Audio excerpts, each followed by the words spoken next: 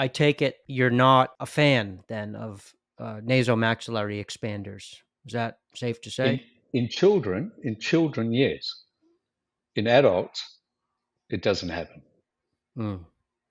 So what's your Now, approach to widening maxillas? I think when people think of jaw surgery, they think of jaw surgery as advancing the jaws, Bimax surgery, Lafort cuts and BSSO mm, cuts, or even your IMDO procedure, which is sort of a mandibular advancement distraction procedure. mm, But people tend to think, of the skeletal expanders like the MSE as providing the transverse expansion first. right.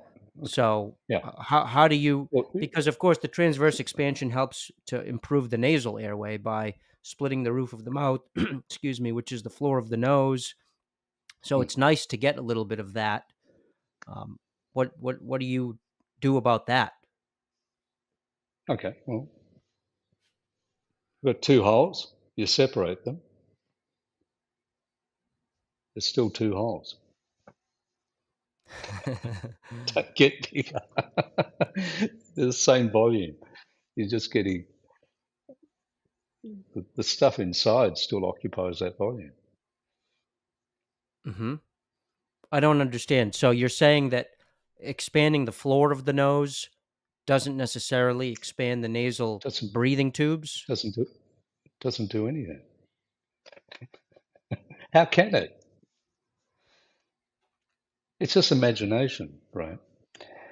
For you to be able to fundamentally understand it, you'd have to take and not a cone beam, you'd have to take a CT scan. And a CT scan in a person that's lying on their back, not when they're awake and they're erect, because 12 hours of the day is spent on your back asleep, right? Hmm. You just count the minutes that you're lying on your back. Now, if you go there are two holes, literally two nostrils. Now, they might be pinched, and you might say, well, I can hold them open like that, but it's still a potential space. You're not increasing tissues or anything like that. But past this wobbly thing on the end of your face is rigid structures. They're surrounded and imbibed and intruded by rigid structures.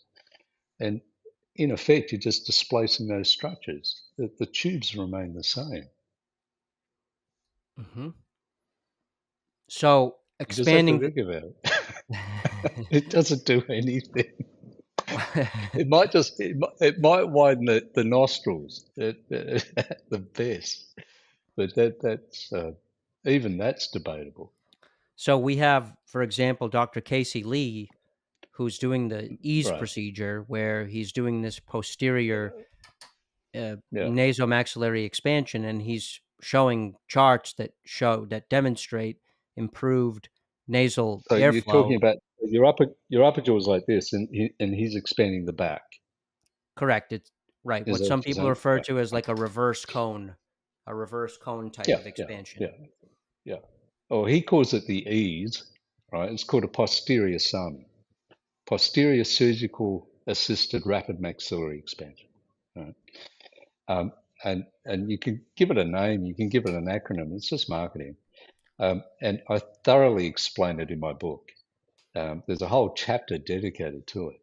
And there is no other book that explains it all except my book, Six Ways to Design a Face, which you can buy off Amazon. Hmm. And it's internationally published. People who have jaw surgery, they buy that book. So it may open what we call the posterior choane, but all it really does is it stretches the soft palate. So the soft palate stretches out a little bit and it doesn't flap as much, but it doesn't open the airway behind the soft palate. So let's talk in analogies. We're better off to talk that way. If you've got a small upper jaw and all you're saying is that it's narrow, that's like you've got a little dog and saying it's short, right? But You're not going to say a little dog's short because it's got short legs.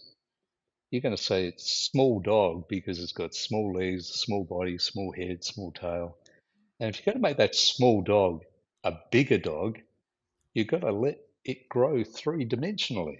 So it's not about expansion, it's about heightening and lengthening it as well.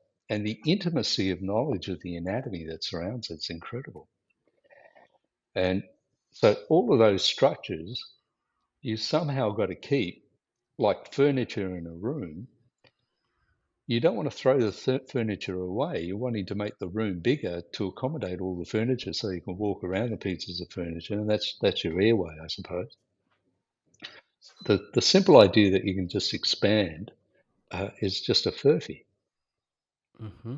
It's certainly part of the equation, but it's nowhere near the entirety of the formula. In an algebraic series, A plus B plus C plus D and a whole alphabet, expanding the upper jaw would be the Z.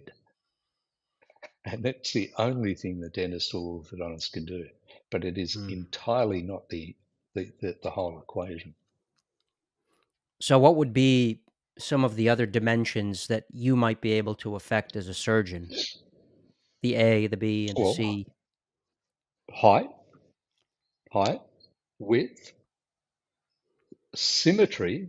So there might be one nostril that might not be able to breathe as well as the other side. Yeah. And you've got two airway columns. So expanding something, you think as you're pushing against each other that they evenly expand as well. That may not be the case. It may just that it expands preferentially on one side and a little bit on the other. Yeah. So the control over that expansion, and when you're looking at an upper jaw and you're looking at symmetry, you might have one side that's up. And sorry, I'm just in the mirror here. So you might say, well, to make it work, you do that. But the better way is just to split it and level one side and maybe widen it or tilt it or tip it just to, give it evenness and symmetry. But that's just talking about the teeth and the smile. But that also relates to the symmetry of the airflows that sit above the upper jaw. Mm. You call them your nostrils. And then, of course, you've got the air passage. It's through the nostrils, lifting the nasal tip up a little bit, broadening the nasal base with the support of the bone behind it.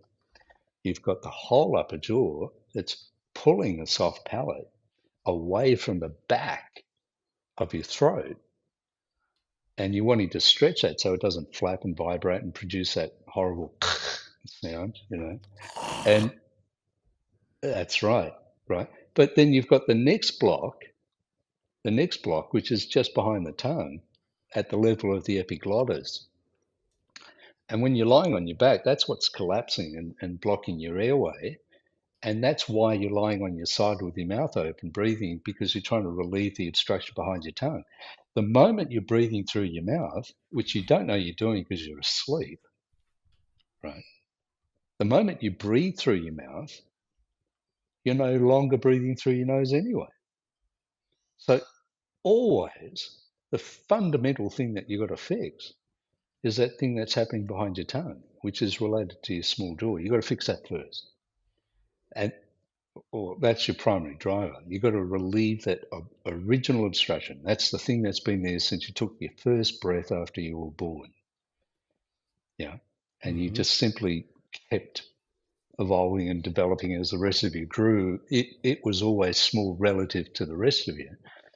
And then the secondary consequences of it, which is how your upper jaw is not grown properly, because you've been a chronic mouth breather, because you're obliged to breathe through your mouth because of your small jaw, the way that upper jaw is grown three-dimensionally has to be, corrected three-dimensionally.